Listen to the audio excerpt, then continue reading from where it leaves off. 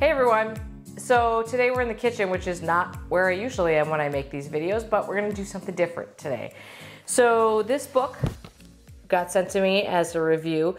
This is Home Apothecary by Stephanie Rose. I happen to know Stephanie a little bit, and she is a garden blogger who believes strongly in the therapeutic powers of flowers and plants and living healthy. And she had some problems with severe pain and disease, and she really believes that her garden saved her, and her story is incredibly inspirational, so you should go check her out, and I'll put a link to her website down below. But this is her new book, and in this book, it's all about making wonderful things from your garden, and it's timely right now because it's Christmas time, so if you want to make some gifts, this would be a great way to do it. So here's the thing though, I can garden and I can bake pretty well, but I'm not a very crafty person. So this is completely out of my element. And I sort of mentioned to Stephanie, like, these are great. I love this book and I love all the recipes in it and they sound wonderful, but I couldn't do this. And so she said, just try one. So I'm trying one today. I have no idea what is gonna happen, but she assures me that if I can do this, anyone can do this. So today I'm going to be making the calendula lotion bars that are in here. So there's a whole bunch of recipes in here though. There's lip scrubs and butter bath melts and bath bombs and foot soaks and all kinds of really beautiful things that would be great for gifts if you're into that kind of thing. So let's just stop talking about it and give this a shot. So, okay, first I have to find the page. Okay, here we go. What I'm supposed to do is measure out all these ingredients and put them into a double boiler. I don't have a double boiler, but I have a plan for that.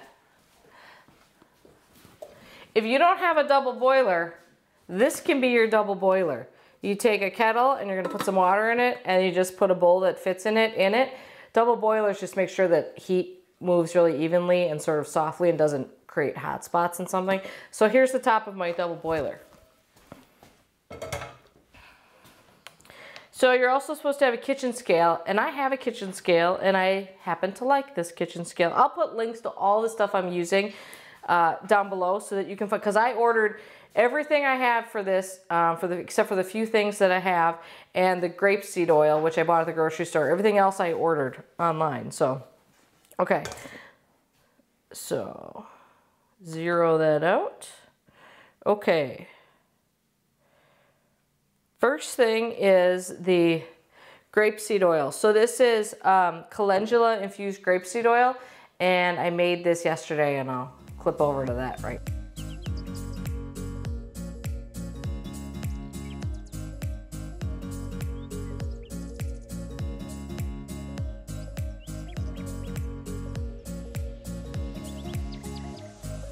So it's this beautiful, like, I don't know if you can see this beautiful golden color. It's really quite lovely. I guess I'll just pour this in. This is gonna be a real mess now. Oh, uh-oh, now I put too much in. Shit. Okay, next up is coconut oil.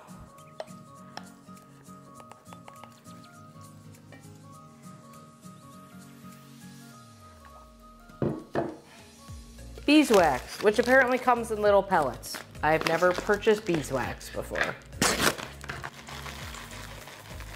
Odin.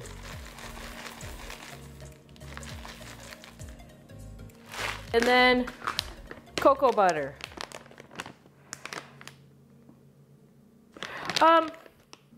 So here's an interesting thing. This recipe calls for cocoa butter, and this is cacao butter. So can someone tell me, is that the same thing? I don't actually know. Well, it says, used to make chocolate and desserts, add to smoothies and DIY beauty. It smells like chocolate. Okay, well, we're gonna go with it because this is what we got. It's gotta be the same thing, right? Oh, it's all like in a, kind of in a clump. Okay. That's close enough. All of this goes in the double boiler and we're gonna stir it till they all melt.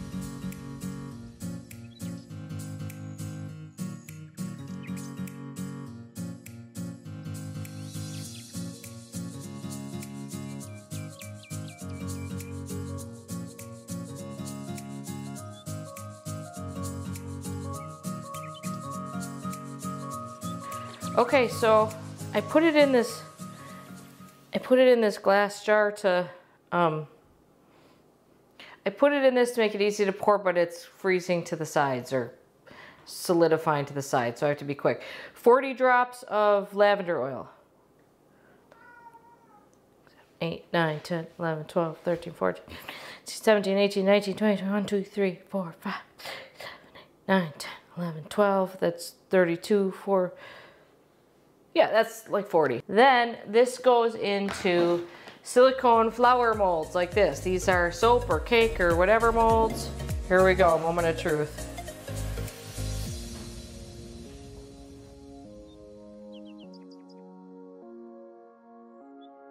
Okay, while it's hot, I'm supposed to put in calendula flowers. So I would have saved petals from calendula had I known I was doing this, but I didn't, so anyways, because I didn't save calendula seeds or petals this year, I had to order some. And I was trying to find a small bag and I kept finding these bags that said, this one happens to have like the whole seed head in them.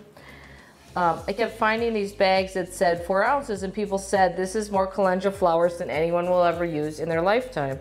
So I found this bag and this giant bag is only 2 ounces and I made all that oil plus this and there's probably 3/4 of this bag left. And it was like $8. I mean, it's hard to justify the time it takes to collect your own calendula if you can just buy it like this. On the other hand, you know exactly where yours is coming from, so if that's important, plus it's kind of fun to make stuff from your own garden, but I wouldn't feel bad if you had to buy the bag. Okay, so that's all there is to it, apparently, at this point. So these go in the fridge.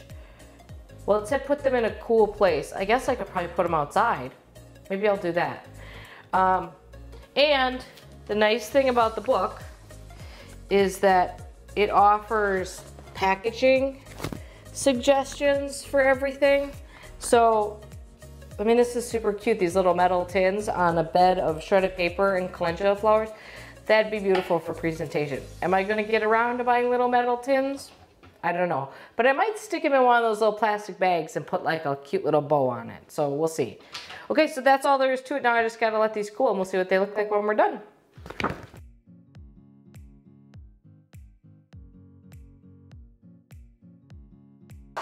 Okay, you guys, I've stuck these outside just to harden up. By the way, there was my hands when I rolled those balls got full of this stuff, so I wiped it. You guys, my hands are so soft feeling. I'm already kind of sold on this whole thing. But here's the big moment. We're gonna unearth these and see what they look like. I hope they work. Ooh. Oh my God. Can you even believe? Well, that's gorgeous.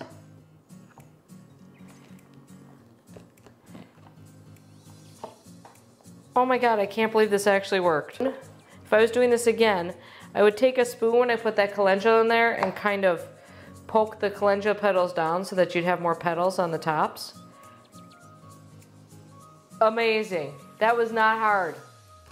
Okay guys, so it's all in this book by Stephanie. I will put a link to the book below. Stephanie also has a course that's a video course, and it's sort of work at your own pace with all kinds of tips about how to do more of this kind of stuff. And I believe the book is included in that course, or if you're gonna pick up the book anyways, you might wanna get the course.